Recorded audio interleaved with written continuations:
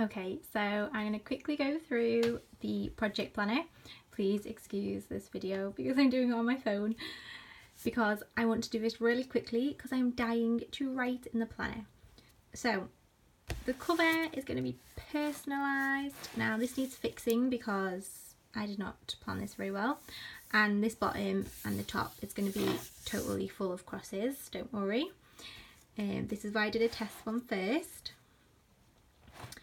So, so open to page 1. There's that lovely little quote in that I just love. You were created to create. So that's all blank, first few pages. And then we start straight in with your yearly goals. You can write 6 goals for each month. Let's be honest, we're probably not going to get more than 6 things stitched a month, are we? And then you can start mind mapping some ideas. Now I was going to put this before the yearly goals, but I thought that you want your first few pages to be nice and neat, and this is going to be all scribbly, which leads nicely on to, so there's a few pages there, and then you have your sketches and scribbles. So you can do more mind maps here, or sketch some ideas out, sketch some little designs. So again, there's a few pages of that, quite a lot of pages. Oh, let's see, oh, some more. And then our X's and squares. So this is 100 by 100 grid. Now I'm just going to grab my ruler actually and just see what count this works out as. So you can do this. So if we get an inch, I have candle wax on my ruler. Let's see. 1, 2, 3, 4, 7, 8, 9, 10, 11, 12, 13, 14. So this is literally just in between 14 and 16 count what it would be like in real life. So if you pop a hoop on, let me grab one. Oh, can you hear all that noise?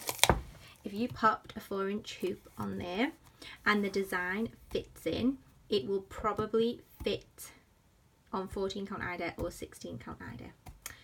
So that makes that quite easy for you. So if you design any little motifs or patterns in there, they'll be pretty true to size. I should have measured that before I did this video. I've just wasted so much time, sorry. So there's quite a lot of squares.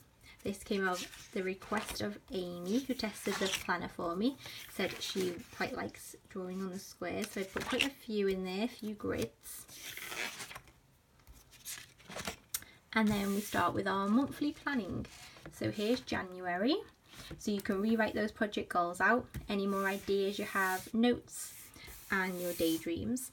Now you might notice the spacing on these lines are quite large, but I write in quite thick pen. Let me just write and I'm going to show you. So this is my pen that I use. So I'm just going to write Hannah. Now this is my handwriting and it's quite large. So when I'm writing on lines that are really close together, my writing looks so untidy. So I left those lines, those spaces really big.